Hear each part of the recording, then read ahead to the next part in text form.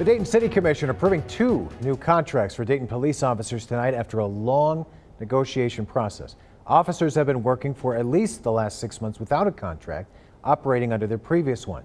Jenilee, Borek live from City Hall tonight. What is the city hoping these contracts will help do? Well, Adam, the hope is that these contracts will help the department keep officers and get more. The importance of having enough officers highlighted coming off a weekend filled with gun violence. We don't have a full force at the moment. Our officers are, remarkable in terms of picking up that slack, but they can't do it going forward. Dayton City Commission voting unanimously to approve 2 new police contracts on Wednesday. One for FOP officers and another for FOP supervisors. These contracts will be good for the next 3 years. The city's HR director giving perspective about how difficult it was to get to this point. We started bargaining with all of our labor groups June of last year. And now it's June of 24, so 365 days later.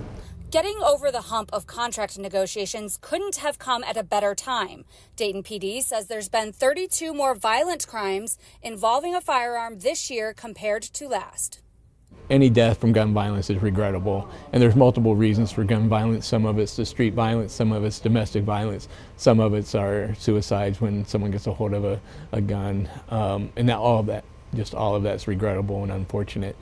The new contracts have increased pay, made changes to healthcare, and there's an emphasis on keeping younger officers. Retaining officers overall was a big goal. We wanted to put the money where we need it the most. It's our younger, less senior officers who tend to want to leave, so we want them to stay. We want to tell them that they're important to us, so we want to pay them accordingly.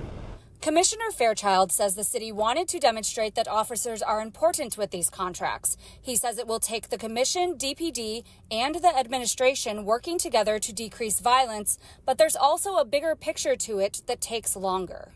What can reduce gun violence are bigger issues than what our police and we do. You're looking at things like reducing poverty, you're looking at engaging our young people in programming.